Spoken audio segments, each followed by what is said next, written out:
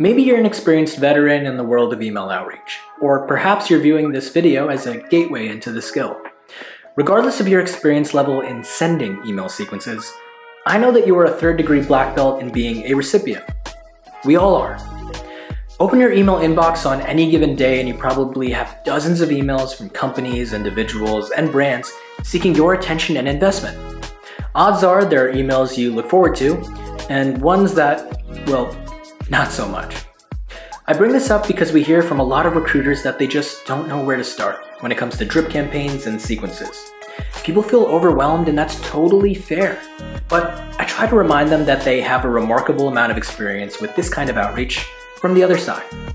If you don't know where to start, I suggest thinking about a recent case where an email has helped you figure something out, enticed you to click on a link to explore something, confused you with unclear or incomplete information, or annoyed you endlessly. Chances are, with so many emails out there, all of these have happened in probably the last week or so. Everyone sending an email is trying to reach you. Some do it well, and some do it poorly. That's just the way it goes. So, how can you do it well? Sequences help. They provide senders the chance to take a second, third, or more crack at reaching out to candidates. By sending more than one email, you don't have to worry about one bad subject line or a hectic day for candidates you're connecting with. You can also try out new and varied ideas or CTAs, providing a more holistic approach to outreach than one email can normally manage. So, how do you create a successful sequence? So glad you asked. Timing is not just for drummers. Choosing when to send an email is important, and it gets more complicated when you're talking about automated sequences. With emails like these, you aren't pulling the trigger every time. You want to have a few days a week for a few hours a day that have been generally successful for email outreach. Check your data and ask your coworkers about theirs. It can really help establish a successful time-sending pattern for your audiences. Another thing to consider is the schedule for the candidate in question. Do they work the night shift? Are they primarily on one particular coast? Do you know if they work weekends or weekdays? Try to think about the schedule of who you're trying to reach and cater your timing around the gaps that are free moments in their schedule. You may also find that a candidate read your email, was a little tied up at the moment, and never responded. A single email could be easily forgotten under a pile of new emails, so sequences can also be a good reminder.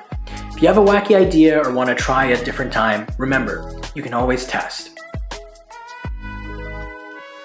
How many emails should be in one sequence?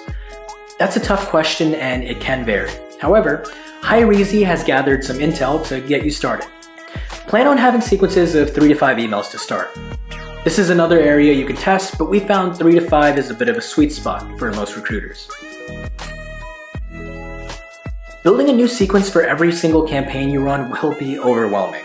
So before starting, think about the different types of campaigns you've run recently.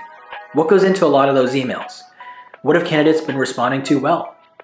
Build sequences that allow you to save time by creating small changes to personalize the outreach. This will make your campaigns a lot more scalable, so you can run multiple at once. And don't be shy about using variables to pitch in. Remember that testing is your friend. Try running 2 sequences with 1 email switched out, or maybe just 1 extra at the end. Remember to be curious about what works for your candidates. Testing a new email in a sequence helps you determine whether testing out a whole other style of outreach can work. And if it doesn't work, you've got some wiggle room, because the sequence can also include some tried and true emails. Mix it all together, and it really is the best of both worlds. Remember how we discussed bringing in your personality in the video about writing a good email body? That goes double for sequences. When you're crafting multiple emails, continue to pepper in language that shows the candidate that they're reading something written by a real person. It helps build trust, and why not start building a rapport with them now over email instead of waiting for the interview? Remember who you are addressing. Yes, each candidate is different, but it's also true that different types of candidates might have similar concerns to each other. Even if you're sending the email to many people, try to think about the major joys and challenges of the candidate's industry. This sort of empathy and insight can help your messaging stand out. As we discussed in the body copy video, ensure you set expectations and meet them from the get-go. Candidates like to know where they are in the process and what you want from them.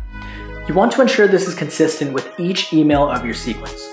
Don't create a bait and switch situation by fumbling the email order or messaging. Make sure you're double checking the campaign flow and have a couple of coworkers read it to make sure it all makes sense. Hot take number 1. Don't assume each candidate will read every email. Plan to strategize ways for your sequence to come off as conversational without truly depending on the previous emails. People are busy. They might not have had the time or inclination to open your last email, so make the present email count. Remember what we said about empathy? Care about your candidates and make sure they know it. Chances are, since you're a recruiter, you like people. It's okay to not only get down to business, but also to communicate care. If certain milestones or events are happening in the industry the candidate is in, it's okay to reach out and ask for their perspective. It shows that you're in the know and also makes candidates aware that you're curious about them as humans. Remember, they're not just an email on a spreadsheet. Do you have teammates that are killing it? Ask them to share email templates or copy that resonates with candidates. You're a team. You should work together. Remember, it's easier to reach an island if there are multiple boats and bridges connected to it. Use the best content you have collectively created and cater it to the candidates you are responsible for attracting. Think through what your goals are. Where is your team taking hiring over the next 3 months, the next 6? How about a year? Make sure these sequences align with your vision, which goes double for whatever you're testing. You can't capitalize on information that hasn't been gathered yet. And don't be afraid to get other teammates or your hiring manager in on the planning as well. The more you incorporate your future goals into the sequence you build now, the less work you leave for later. If your sequences align with your goals, then that means you can use them over and over again. Hot take number 2. Vision casting should start in your data. If you don't know how you are doing, how do you know how far you can go? If you don't know the standard benchmarks for yourself and your team, goal setting can be frustrating. It's like taking a drive in a new city without a GPS to guide you. Take the time to figure out how healthy your engagement is now. It will be much easier to set up measured, realistic goals when you have the info. And you'll find the more you know, the easier it is to develop new ideas and test. We're about to tell you what's next in this sequence of videos. A quiz. Best of luck.